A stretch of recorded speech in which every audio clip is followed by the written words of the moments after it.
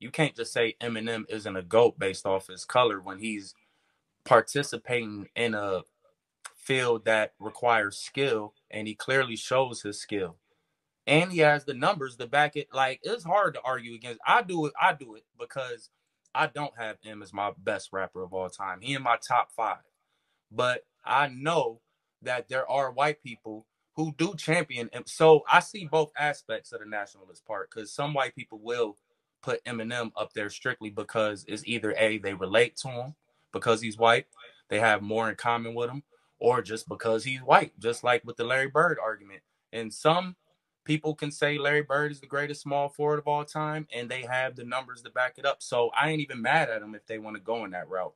But I do understand it. So just to look at it from both perspectives of Umar's nationalist, or Mm-hmm. like somebody that might be white and kind of see and can I identify more with Eminem because they're white.